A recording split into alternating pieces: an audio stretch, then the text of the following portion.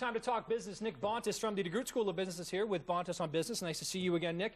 Talking this week about inflation, it's fallen just below 2%. Do you think this is just sort of a lull, or is this it's very volatile? So is this temporary or what? It's okay. Yeah. And let me also specify one thing. Just because inflation falls, it doesn't mean that prices actually fell. It just means that inflation was lower than it used to be. So if something used to cost $100, instead of costing 102, it still costs 101, which means prices are still going up. So gas prices are all over the place, we know that. But it was actually food prices that actually caused this metric to go down. In fact, fresh vegetables were down 16% from last year.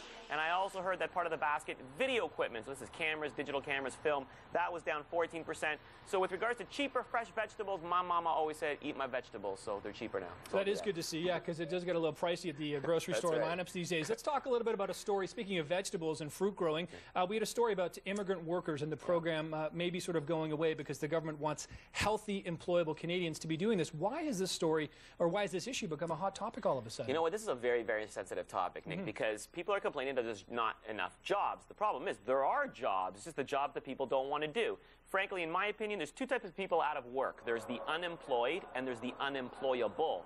I'm going to talk about those two types of different people separately. Unemployed, I sympathize with you. You're out of a job. You may have gotten laid off. It's a bad economy. I get it. The unemployable, that's a different category because these are the types of individuals that are late. They arrive late. They leave early. They're not trusted. They're not loyal. And these are the types of people that don't want to do these jobs. So frankly, for that category of people, and it may be a subset, because I know, for example, in the fast food service, sometimes you got to hire 12 people for a shift, knowing only 10 are going to show up. So in this particular case, you know what? If there is a potato farmer in Beamsville who's offering $11 an hour, you should go after that job. And if you don't want that job, you know what? You shouldn't have access to EI, in my opinion, Nick.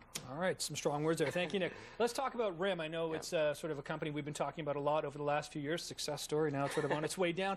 But we understand it's talking to JP Morgan about potentially some strategy options. Is this the beginning of the end for Research in Motion as we know it? So I don't think it's the beginning of the end, but I think it's the beginning of a new beginning. So let me explain what I mean. JP Morgan, of course, is an investment bank. There's only 4 reasons why any company is going to hire an investment bank. Number 1, you're going to sell your business. Number 2, you're going to sell part of your business. Number 3, you're going to buy a business. Or number 4, you're going to buy part of a business. Now, with regards to number 3 and 4, I don't think RIM is in the position to do any purchasing. So let's go back to 1 and 2, which is selling part of the business.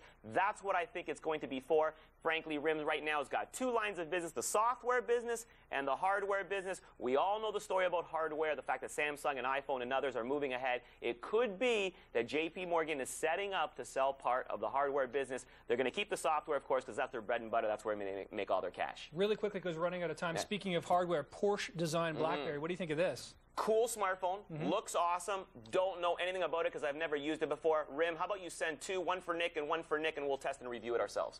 Sounds like a pretty good idea. I think a lot of people will put their hands up for that. Nick, thanks for your insight this week. Appreciate it. All right.